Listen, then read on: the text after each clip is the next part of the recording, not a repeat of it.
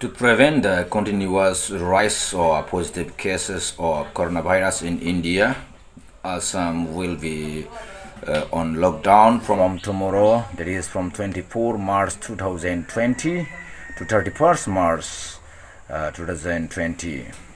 From tomorrow, all the offices, whether government or non-government, private, will be closed, and all the public gathering places, all the vehicles and shops and malls will remain closed till 31st December 2020.